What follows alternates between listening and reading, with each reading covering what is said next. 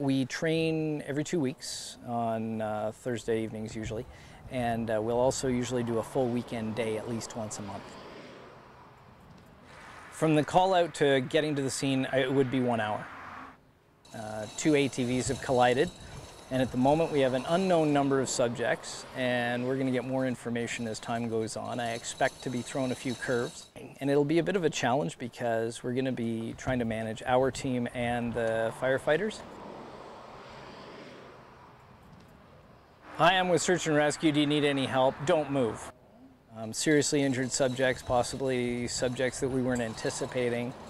If they're conscious, that's taking care of the first few steps of the ABCs of first aid if they're conscious and talking. But we're going to ask them where they're hurt. We're going to start questioning them. We're going to look around for hazards in the scene that we have to be careful of, and we're going to start our first aid routine.